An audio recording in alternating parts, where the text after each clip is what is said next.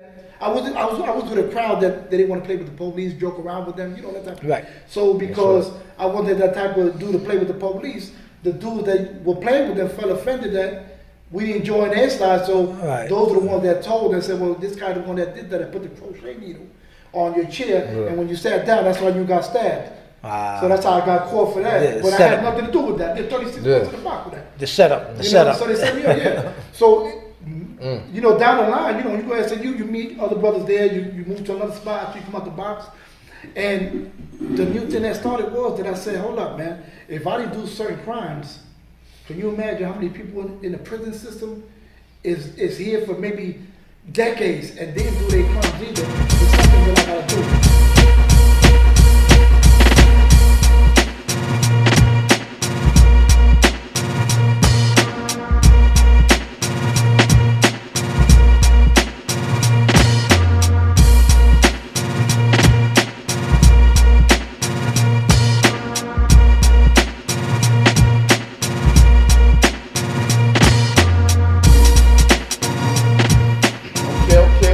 Welcome to Success After Lockdown. Yeah, we got a powerful conversation today, man. Oh yeah, we got a real powerful one today, man. So we got to my left here, man. You know, no other. He don't need no introduction. You know, you know, he pays the cost to be the boss. You know, for a head, my brother. Yes, sir. Yes, sir. Thank you, my brother. We're here. Man, this is actually going to be a really good show. We're going to get into that for a second, man. Shout out to everybody out there, man, that's been tuning in, subscribing to our pages. Man, we love the support. Continue to keep supporting, man. Sex After Lockdown at gmail.com. Yeah, we starting early. Yeah, you know what I mean? And remember, guys, you know, you might have a brother or sister who's been formerly incarcerated. So support, subscribe, so we can get the word out there and show them that things are possible when they put their mind to change. And with that being said, the brother that we have here today, Abe, a.k.a. Live and Direct, okay? Yeah, AKA freedom is a must. Absolutely a must. Y'all see the logos, y'all see the Success After Lockdown Yeah. Right? You see the freedom is a must, right? So we met Abe. I met Abe through TikTok. Been watching and following you on TikTok. And we're gonna have a nice little conversation. So with that being said, let me introduce everybody to Abe, Live and Direct. It's finally in the building. Freedom We're is here. A must. Time what a door. Yeah, so we got a lot of questions for the brother, man. First, we definitely would like to. Well, I would like to say that, you know, in passing, you know, when Anthony told me about you on the gram, on the TikTok, I seen you. We was following each other already, and I was like, damn, the brother looked familiar, man. And so we get into that too, man, later on, man, because he definitely looked familiar, and I definitely remember the brother, man. Good brother. I want to start off with just asking, you know, just where you from, you know, where you grew up in life. I grew up originally in Bushwick, and then from Bushwick I went to Bed-Stuy, Tompkins Projects. Okay. So how was your household? You know, single parent, family. You know, did you have moms and pops? How was that working out? You know, siblings, any siblings? You know, the dynamics of your life. Yeah, I still got moms and pops. It's a blessing. Yes. They did break up at a young age when I was 7. So, you know, mom doing everything alone was kind of hard. You know, the environment was in. We came out of Butcher, then we went to Bed-Stuy. Life at that time was hard, so she was struggling on her own to take care of her kids, you know? Absolutely. And it was just me and my brother. I got other siblings from my father, but for me and moms and actually from pops, it's 2 of us. Yeah. So, and then what did your influence look like where you grew up at? Was there a lot of influence? What was the negative influence? Did you have any positive? Because, you know, a lot of times us growing up where we grew up at, a lot of times the positive, the negative outweighs the positive influence, you know, in our lives. So how did that work out for you? It was hard. I mean, you know, we in the streets that we call the ghetto, and you got to struggle for things. You don't struggle, you don't get it. You know, True, and true, in fact. you know, in those times, everything is, you know, you got to get it to survive. If you don't, you know, you got to survive for you, for moms. You know what I'm saying? The things is hard. Absolutely. But you know, the only thing that back in those days was that there was more unity with the brothers. You know, we used to look out for each other. Brothers used to look out for moms, you know, and stuff like that. You know, it's different from these days now. You know, but you know, it was hard. It was hard then. You know, times was hard back then, man. Absolutely. No question about it. So tell me a little bit, you know, when talking about running the street, you know, the influence, your influences, like when you lost that childhood innocence. Remember, we all had that childhood innocence, and then, you know, growing up in the ghetto, like you said, in the streets, we're more attracted to the negative as opposed to positive. I don't think in our era there was really too much positive going on. Everybody was just trying to survive to get freaking through. What was your changes in life when you was like, you know what, like, I'd rather go this route?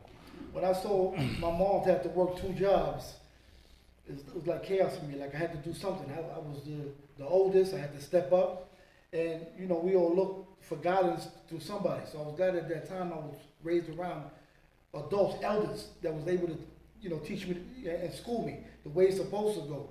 And in those times I joined, you know, whatever half of the people joined the gangs. Right. I became a Land King. I grew up in the ranks with the Land Kings. We started running from 1 borough to now we're running 2 boroughs, 5 boroughs, and yeah, that's how it was, man. I got into that gang thing, man. That, you know, thinking I'm joining a family, which, you know, some of these gangs are not really gangs. It was brought up to be organizations to uplift each other, to help each other, to be family, and then turn, you know, some knuckleheads turn into something else. You know, to something else. Yeah, right. So, you know, so I had to go there because I had to take care of the household, so I had to hustle. I had to go sell drugs. I had to, you know, join, you know, a group that could connect me to how to sell the drugs, how to get the drugs, and how to do it. And, you know, and it was survival's a fit, man. That's, you know. Absolutely. That's where we grew up. All right. So I know you've been arrested. You've been in prison before. So tell me, what was it that you got arrested for, and what was it like when you was getting sentenced? They were charging me with 2 bodies and a manslaughter and 2 kilos of cocaine. Okay.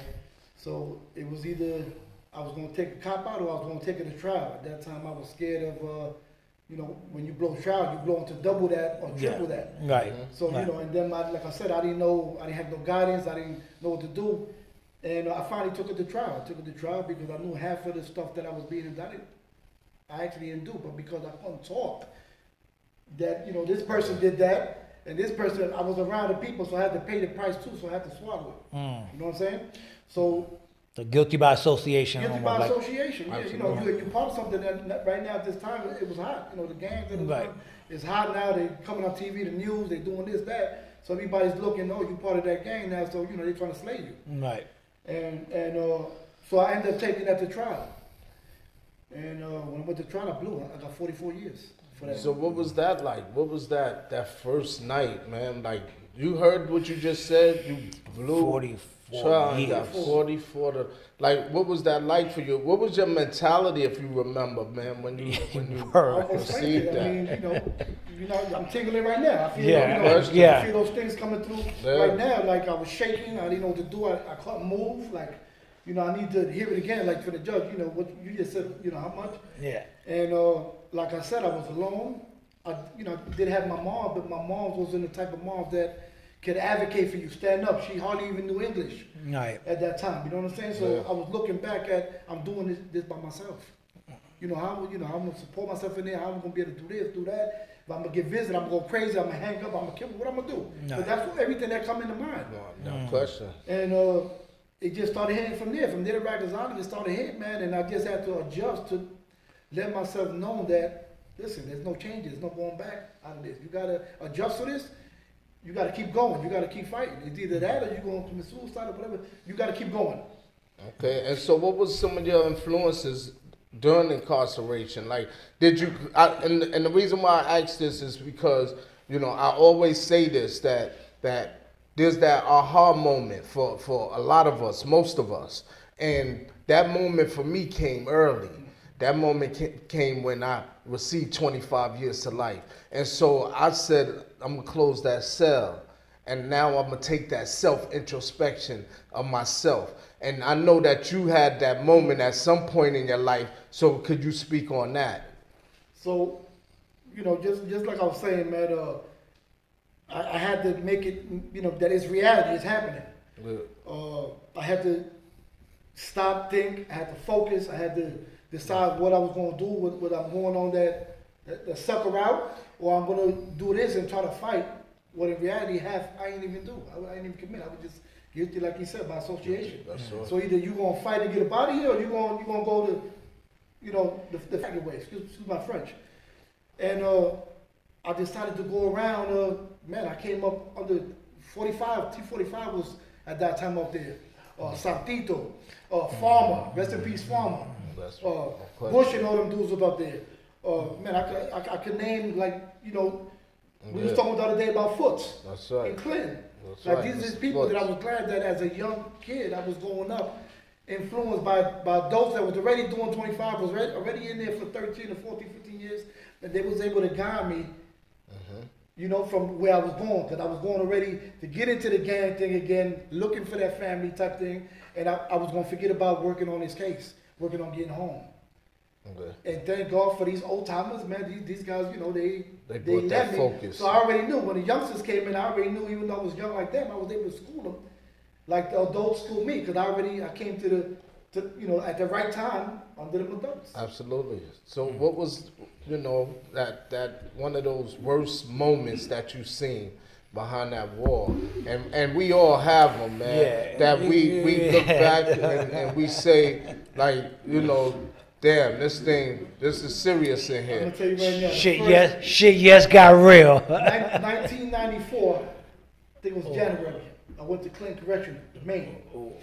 Just had got out there. Tension in the yard. You already know how the tension is. I was there too. Carvalho was there. Ooh, Emilio, you already know his product. Rocksteady was there. A lot of known dudes was there. Ali Al was there. I can attest to that. All these dudes was there. So there was a beef started about a chain. Somebody took somebody's chain, whatever, and Rocksteady was gonna fight with Carvalho in the middle of the floor. They was gonna tie their hands up, so that way they could just have the guns in his hand, and there was, you know, nobody get in, whatever. Yeah, toe to toe. So I just walked into that. I walked in. First thing I come up, my 3 days off. You know, they put you on a 3-day quarantine. And I get into the yard, and that's the first riot. After that riot, they stabbing each other up. You know, people's backing Carvalho up. A lot of brothers on this side is coming. You know, everybody's going like on a war. And they laid us in the floor. We was for hours in that floor, man. It was shooting up in there. You know, it was the first thing I experienced that I never saw in my life. Yeah. I'm coming to the Maine for the first time.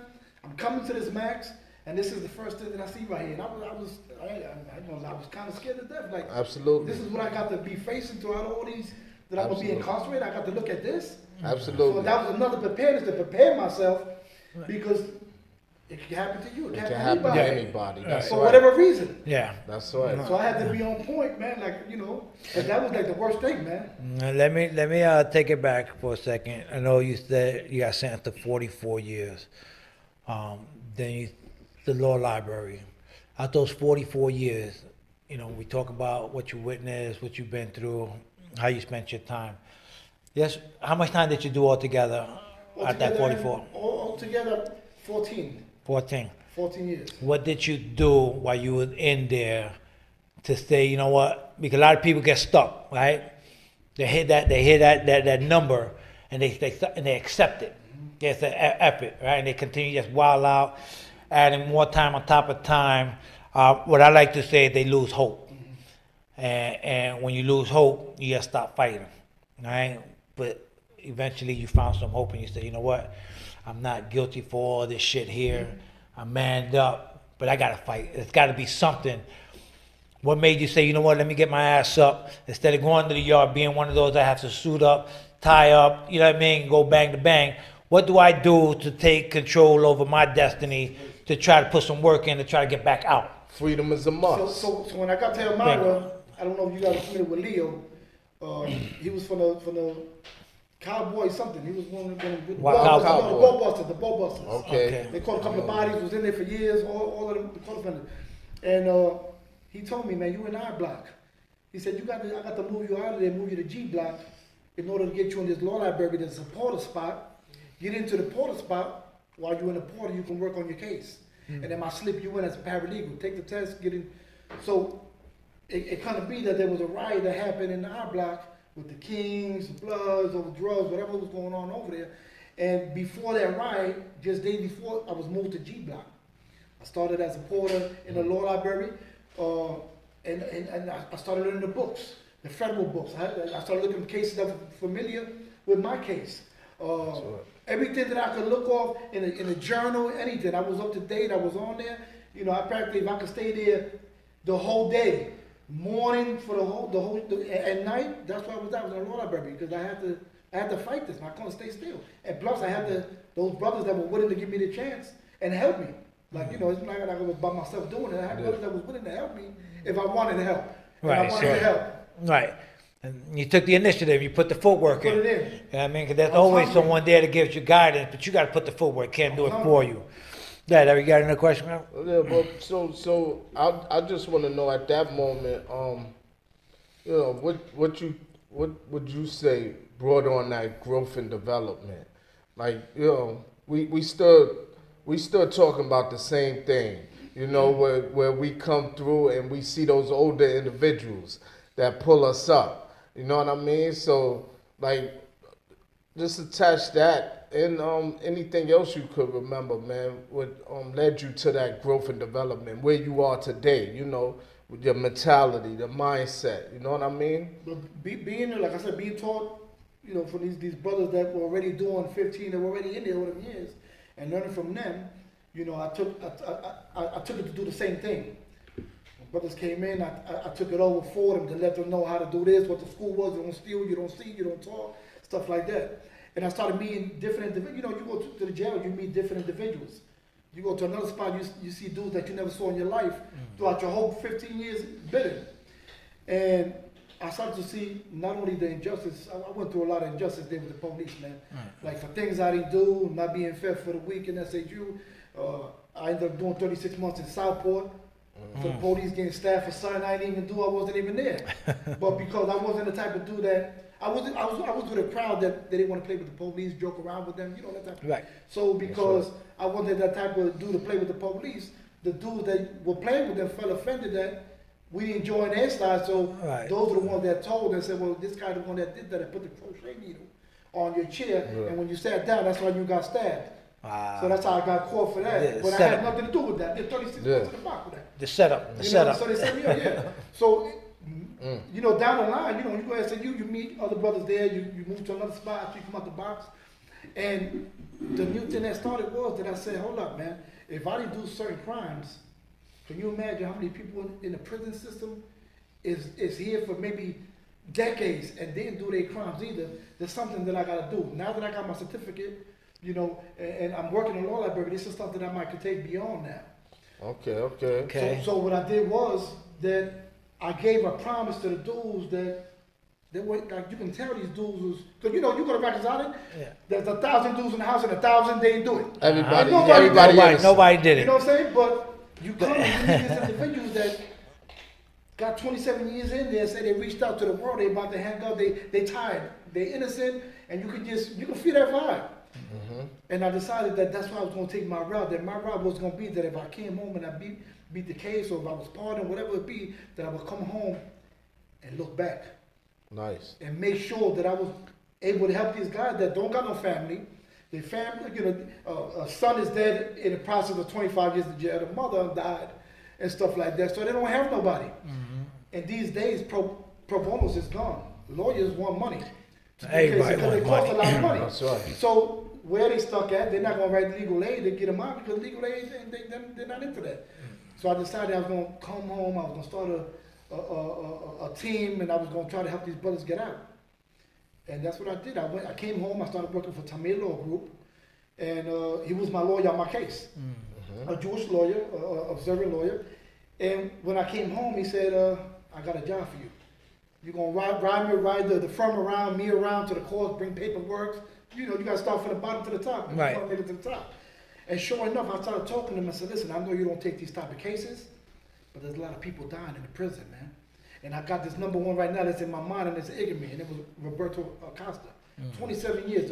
He came over as a politician, a doctor, and he came to visit. I just saw that one. He came to visit. Stop. And the first week, they caught him with 3 bodies, a manslaughter, drugs, this, that, and he was a politician and a doctor in his country. He just came there to see if he can move his stuff over here to become somebody over here. So sure enough, they took the case. And once they took that case, he got exonerated. Of course, that built my muscles up. That's I right. said, if I did It's this, a must. I'm able to go and do other things. And what I did was I started, getting people to send me more cases. And I take the cases, and what I do is this. I know some people say it's wrong. It's like putting pressure. I will go to every law firm, and I make transcripts, thousands of copies of the transcripts, and I put pressure. Come on, man. Look at the case. The dude is. I researched it day and night. This dude is innocent. He's not only a dude that's innocent. He's in there doing his homework. You already got made right here to see what the evidence is that it's clear. If you're not gonna do it, don't bullshit me. Just give the papers back. I go to the next door, do it. He did enough research for y'all. He did the work already. You got to go in there, present it in the court. You got a case. Now you got a state lawsuit, whatever. When they come home, you're good once they get exonerated. Right. So that's what I noticed, and I think that was helpful also, man, with your plight and your mission and your vision and holding dudes accountable. Because we got a lot of them in there that they say they innocent, but yet they fall back and they fall back into the yard and the gym, all day. And that's it. That's all they do. So you looking for those individuals that's putting in the work for their freedom. No question. So I was able, from that lawyer, I was able to, you got the pattern now. You know how to do it now. You get up, you go over here, you go, and I had the pattern. I go over to my car, fill up those transcripts, place to place. Thank God, to today, 5 exonerated. So did you guys hear that? 5 people exonerated, like that. Listen, I don't know what y'all want to call it, but I call that God's work, right? Absolutely. When you got a brother, a sister, somebody that's putting in that energy that you're doing, that's what's called God's work. Because you can literally just sit back and say, I did my time, I'm out here, I can focus my energy, my time, my money into other places and do other things. But it's my purpose that you feel, because it's a purpose, right? Like what I do is my purpose, right? It's not my job, it's my purpose in life. For you to take that time, that energy, what's not only doing that, only free 5 brothers, right? That's 5 brothers that have been sitting in prison for X amount of time of years. Right? When you calculate, that's over like more than 100 years of brothers. We interviewed a lot of brothers on this show who was, wrongfully convicted. Like, that's amazing stuff. What that tells me, and for anyone that's listening out there, that's why we tell you to subscribe. Because you never know that you might have a loved one that's locked up, that's innocent, right? If nobody knows, nobody knows, right? So the word has to be put out that there is somebody out there. There is somebody with a cape on going and advocating. But do the work. That's right. But do the work. Don't sit there and expect someone else to do the work for you. If you're truly innocent, fight for that innocence. Let me get something too when you finish. Go. So let's keep it gully, right? Gully. We don't see dudes grabbing dudes' transcripts, taking them to places, to law offices to help them free of charge, not asking for anything. They just want to see them putting in the work, doing their research behind that wall, in that cage, for their freedom. Know what I'm saying? We don't see that. Dudes ain't coming home doing that. So this is unique in itself, man. Yeah, that's why it's God's work. I want to applaud you just for that alone, man. And know that that's genuine. That's genuine. We don't get that out here, man. You know we don't get that. We've been in behind them walls together. You know, we all been in that New York State prison, man. Dudes ain't coming home grabbing dudes' transcripts and taking them to law offices to get them out. Absolutely. And they ain't asking for a dime. No, everything, everything, like I said, everybody has the motive for most things. Like, listen, whatever it is, just the fact, what I hear when I hear that, right, that there's hope out there. That there's hope. Absolutely. Right? That's right. And I told this story a couple of times that I was up in Attica with a guy named Woody that had 120-something years. We used to work in the metal shop together. And, me and my boys, we used to go We'd go blazing, go to work and everything. And this guy Woody always had a chippy attitude. Like, for a guy that was doing 127 years, he's always just, just always. Yeah, and we used to bust his chop, right? We used to get high. We used to be like, Woody, why are you so freaking happy? Like, he's like, oh, I can't wait till I go home. And we used to be like, go home. Like, buddy, you ain't never going home. I'm sorry to bust your bubble. But that kept him going. And he used to look at me, he used to go, Scar, the minute I listen to you and your friends and give up my hope, be the day I won't get up to come to work and have no purpose in life. I have to truly believe that there's somebody out there that's going to hear my story, that's going to believe what I got to say, and that I'm not guilty for the crime that I've been charged with. So you guys can come up here every day, get high, and laugh at me for smiling, but I'm not losing hope. Even if I got to do the whole 130 years, so what? I'm going to do it with the hope, because the minute I lose that, that's it. It's over for me. The point that I say that is, people, is that if you subscribe to Live and Direct on the air, if you subscribe to, Success After Lockdown, you might have someone that you truly know is truly innocent. Give them this hope. See if they can hear this, right? And pass the word on, right? Because we're not one of those big companies. We're not advertising like this. We're not putting it out there, right? We're just a little community trying to get back. We're just formerly incarcerated men and women who just coming here to show that it is possible to change your life. After doing 27 and a half years, after doing 14 years, after me giving 22 and a half years to the state and the fed, right?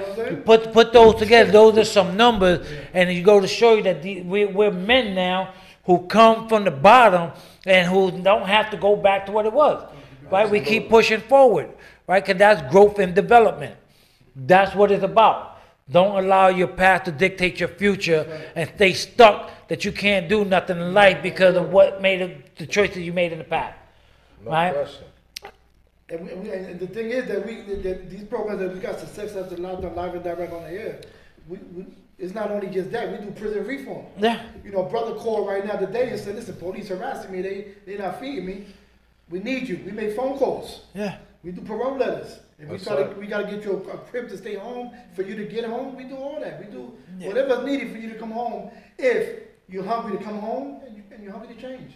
So after doing all that time that you did, how was it when you got out? What was that feeling for you, if you remember that day? Because I remember you left. I'm going to tell you right now, what was crazy was that everywhere I looked in the corner, 8-year-old, 9-year-olds had the cell phones already. Back then we had the brick phone. Yeah, the gray one. The Motorola. From the 5th floor, it was still good when I grabbed it downstairs. But I seen the kids with cell phones and all the stuff, and I seen, it's like, wow, like the world on change during that time that, I was in that belly of the beast. I was stuck up in there. It was crazy. It was just, and then not only that, to start life again. Because remember, this is not here no more. That house is gone. It's a supermarket. Yeah. Like, that was my house. that was my house there. The laundromat was there. This is gone. I used to wash my clothes there. Like, so it was different, man. And like I said, if you don't come out with your 2 feet on the ground, you slip, man. You be back to what they say, those revolving doors, where they want us to. The recidivism. Absolutely. So it was scary, man. Yeah. It was scary, man. So let's talk about what else that you got going on, like more capitalize on what you're doing, what's your plans for the future, how people can contact you, just so y'all know we all doing a collab, we're working together diligently, we all have the same insight, the same view and the same vision to get back to our community, but I'm going to let Abe give you a little earful full what's going on and what we try to do. Talk about what's Live and Direct. What Live and Direct's doing now? So Live and Direct is we do things live and direct. We don't hear from hearsay and he say. We get the story straight facts. And freedom is a must. And freedom is a must is the brand. And I'm glad that I got to meet Ant. Like I said, that's God that stretched him out to come and touch my hands. Got me to you, and now we about to collab with something big in Connecticut. That's right. That Connecticut don't have. Absolutely. That's right.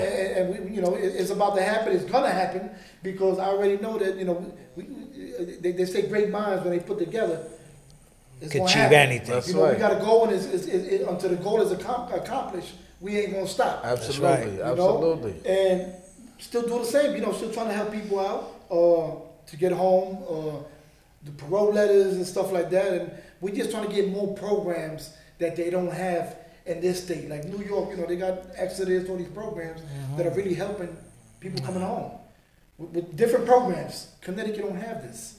And we need this out there. You know, even though we're a scoop away, we only but half an hour to Darien or whatever, 2 hours away from. We need what New York has. Absolutely. Absolutely. And Success After Lockdown, Success After Lockdown, be the of course. first to say that we gonna collab with Live and Direct We went over there in with Connecticut, and we will be contributing to stopping the gun violence with our youth in this country. So we will be paying attention to that. Absolutely. You see what it is? Absolutely. And remember, you heard it here first on Success After Lockdown in collaboration with Freedom is a Muff, Live and Direct. So we got a youth empowerment basketball tournament that Success After Lockdown created. And we're going to have a youth empowerment basketball tournament on July 15th in Newburgh. What we have is Exodus Transitional Community Youth Basketball coming up to Newburgh, and we got Team Newburgh under Success After Lockdown. Okay. And we got the brother in Poughkeepsie. We got the basketball youth in Poughkeepsie, and we all coming together to have a nice tournament, man, to help. And this is our contribution, man, to giving back to stopping the gun violence in this country. Absolutely. So stay tuned for that. You know what I mean? In case y'all didn't know, we didn't mention Live and Direct is a podcast. Y'all can go on. I'll let you tell them in a minute, how they can get you on Live and Direct, to follow you on your TikTok page and all of that. Real quick before we get into that, let's talk about mental health for a little minute, right? I think when we talk about formerly incarcerated men and women coming home, we neglect to talk about the mental health behind it, right? A lot of people don't understand how it impacts us. What are your thoughts about that, and what do you think will be needed here for brothers and sisters coming home that has a stigma? Correct? We're about to change the stigma on mental health and what that looks like, and opening that dialogue. What do you think about that? I think that it's a positive program, it's a needed program. Your program, at that, is a program that is definitely needed. The teachers is us, because we able to teach each other. Like, we could communicate because we've been there. We know the situation. We could, we could talk about what we went through.